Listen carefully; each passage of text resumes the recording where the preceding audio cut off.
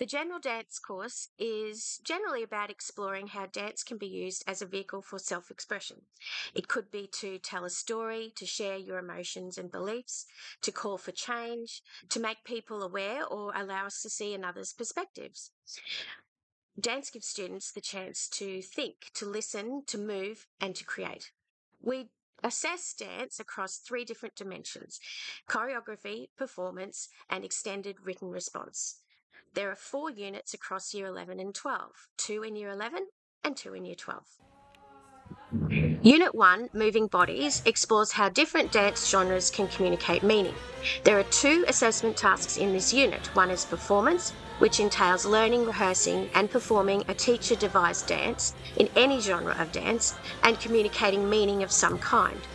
The second assessment piece turns the focus to student choreography. It's now the students' turn to create their own dance that communicates meaning. It might be something dramatic and emotional, it might be informative and entertaining, or it might be scary and more of a warning.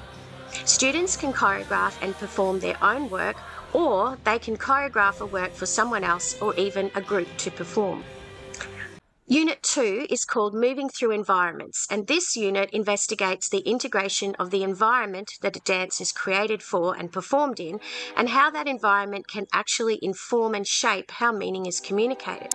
This is a really fun unit which gives the opportunity to students to explore different sites or locations for dance, conventional stages, virtual or digital spaces, or other external locations like skate parks and times of day such as rainy nights, and discover what impact these have on the choreographer's creative process.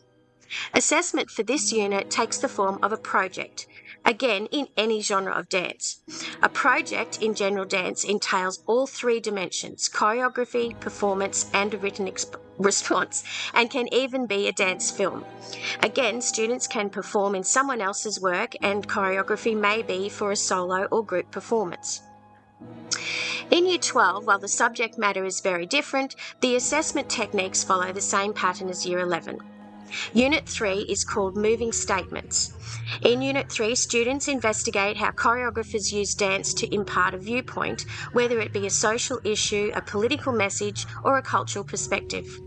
Contemporary dance is the main genre for this unit, and assessment includes a teacher-devised performance task and a choreography task. Stephen Page, founder and artistic director for the Bangarra Dance Theatre, is the artist we focus on for this unit. Unit 4, which is the final unit of general dance, is Moving My Way.